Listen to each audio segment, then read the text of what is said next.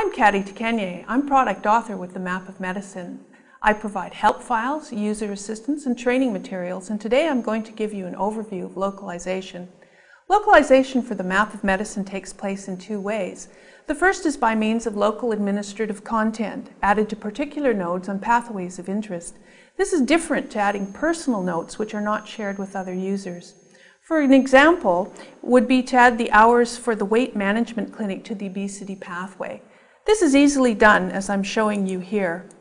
First I select the pathway and the page, and then the node on the page. Here it says provide dietary advice, so I open the quick info panel, I simply select the local admin info link and enter or paste the information into it.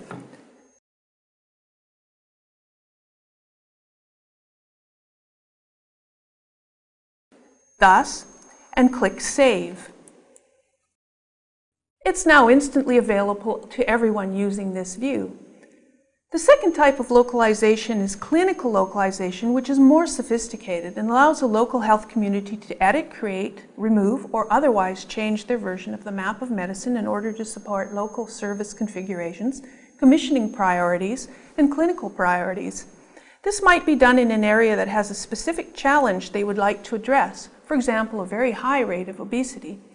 This type of localization begins with creation of a project team from the local health community. This team will include interested parties drawn from primary care, secondary care, and perhaps allied health, and certainly members of the clinical governance group. Typically, these groups will already be in existence where pathways are being created in local health communities.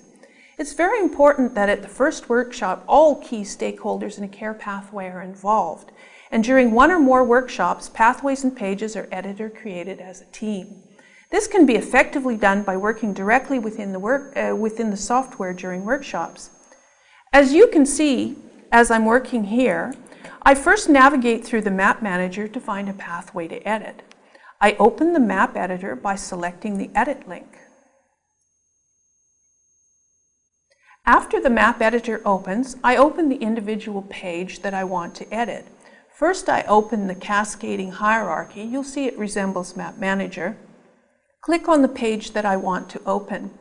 This is one of the two types of localization in the Map Management Suite. This is localizing a pathway or page using materials that already exist in the map and adding changes or removing nodes or doing the essential decisions that have been made in the workshop. First, I select the nodes that I would like to remove. As you can see, I can select Shift and click on numerous nodes, and then simply select Delete, and it removes them instantly.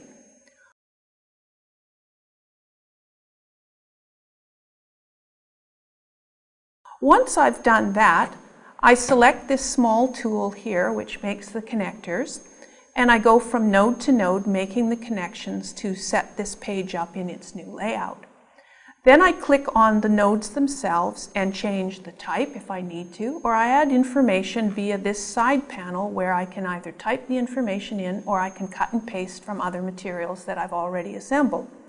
Within that little editor, I can also add web links that will connect this to other outside information, or I can upload PDF-based images or additional tables or what have you. Then when I'm done, I click Save. And once the save takes place, this is now available through the Map Management Suite to colleagues who haven't been able to be present at the workshop, for example. Now, if I'd like to repurpose a specific node or nodes from this page to add to the second type of localization, which is a locally created page, I then just select them in the same way by holding down Shift and clicking on each node. Then I take the usual keyboard command, Alt-C, or I can use my drop-down lists and select from there. Then I move to the page that I've freshly created and just take Control-V, drop them onto the page, and start the same process again, adding connectors, adding information, changing information as I need.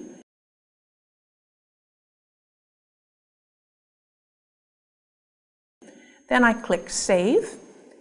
And as you see, as I show you here in the Map Management Suite, there are my two pages, the one I've changed and my new one.